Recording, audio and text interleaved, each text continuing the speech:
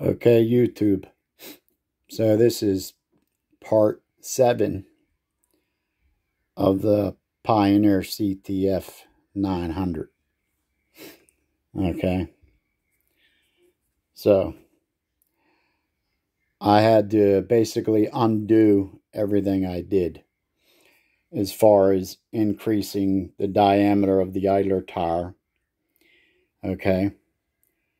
So I had to take the idler tire back out, take all the two-way sticky tape that I put around that pulley, remove all that, put the original idler tire back on, because the diameter of the idler tire wasn't the problem. The problem was the little tiny spring, okay, that pushes the idler tire up against the real motor, okay? Now, I'm not going to go pushing down on that. The more you do that, the more you damage that spring. So don't do that, okay? So I took a spring out of a Marantz cassette deck, okay, because the original spring was so weak, okay, that it could barely lift the idler tire. Here's the original spring right here. This little tiny spring. It just didn't have no balls left, okay? So I got a fatter, bigger spring from a Marantz, and I cut it down to size. So now this idler tire has all kinds of upward force, okay? So you can see it spinning, hauling ass, okay?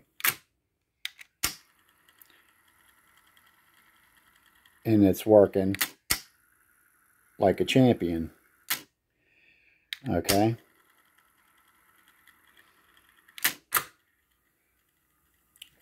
Flawless. So it wasn't the idler tire at all. It was the spring that was the problem.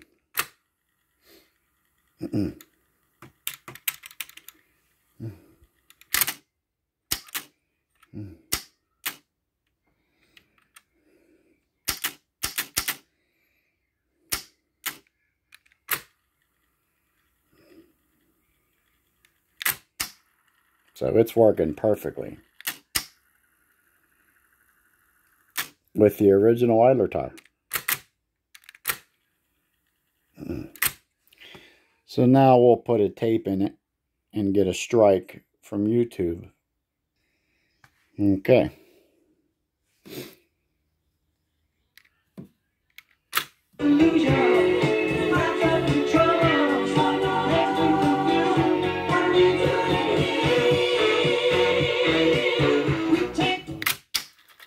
Rewind.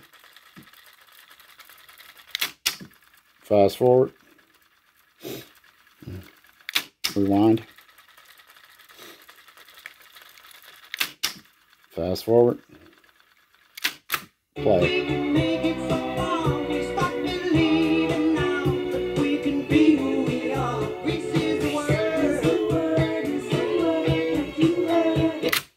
I guarantee you that's going to get me some fucking strikes. So, for all those with a Pioneer CT-F900, 950, 1000, 1200, whatever, you can stop increasing the diameter of your idler tires, okay? Because that's not your problem. Your problem is the spring that pushes up the idler tire. All right?